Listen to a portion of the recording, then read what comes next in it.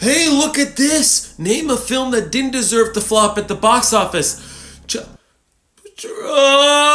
Transformers 1, why is that the top comment? No! 2 days ago, Transformers 1 crossed 125 million globally. The film had a $75 million budget. Not terrible, but not great. And it's officially over. Transformers 1 is no longer in cinemas at my local theater. Total theatrical run 6 weeks. You deserve better than this. And yes, you deserve much better. And it is true because my local theater as of yesterday is no longer showing this movie.